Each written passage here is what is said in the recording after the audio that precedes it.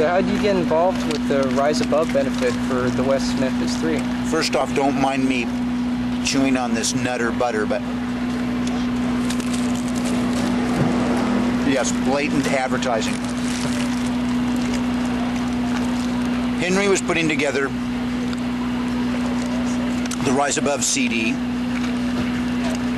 The band was getting ready to record all the music, and I was the first guy that he called. He said, you know, we got to have Keith Morris on it. It wouldn't be a Black Flag record without Keith. So he called me, and I said, of course. He explained what the situation was with the three guys that were in prison. He sent me a copy of both of the HBO documentaries. And, you know, when he first called me and he explained what the situation was, that Henry is, and I know how passionate he is, and when he gets behind something, it's 100%, it's full bore. And I realized that he wouldn't just jump on any cause. So I knew that this was something that I needed to be a part of. So I was in. I made some more suggestions as to who would be some great vocalists to perform on the CD. I had suggested the guys from Rancid. I had also suggested the guys from Queens of the Stone Age. I suggested Ryan Adams, whose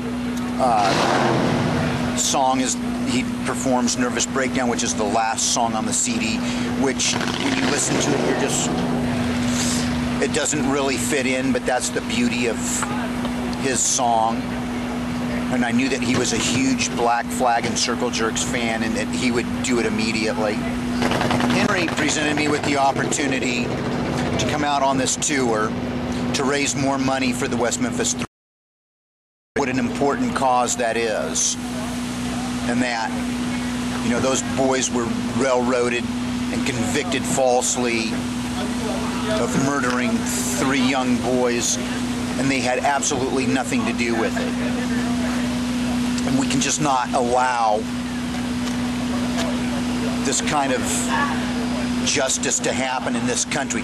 We pride ourselves on our judicial system, and what a great judicial system we have. Yes, occasionally cases slide through the cracks, and there are innocent people in prison, there are innocent people in jail, there are innocent people on death row. But this is one case that I wholeheartedly, after having viewed the documentaries, know full well that those guys had absolutely nothing to do with the ritualistic murder of the 3 young boys. That's the reason why I'm here. Plus, it gives me the opportunity to sing Black Flag songs. I was the original vocalist in Black Flag. Some of these songs I hadn't even gotten nowhere near, I hadn't even listened to in 15, 20 years. These shows that you guys have been doing on this tour recently, have you seen any like classic Black Flag violence at any of the gigs? No violence. No violence? No, people have grown up. People are a little bit more aware. I believe that the audience has gotten a bit more intelligent. I mean, it's you know, people can jump around, people can get loose, people can throw themselves at each other. We know to expect that. There's been no sign of any kind of skinhead bullshit.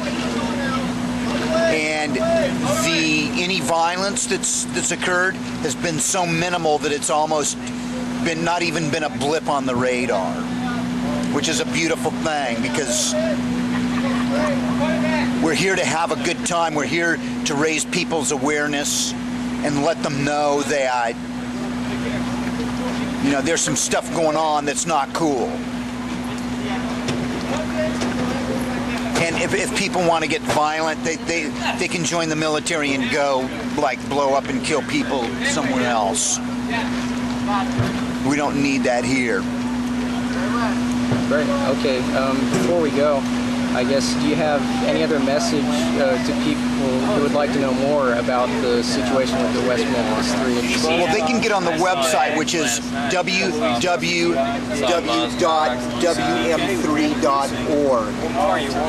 Very cool thing you guys are doing, man. Very, very fucking cool thing.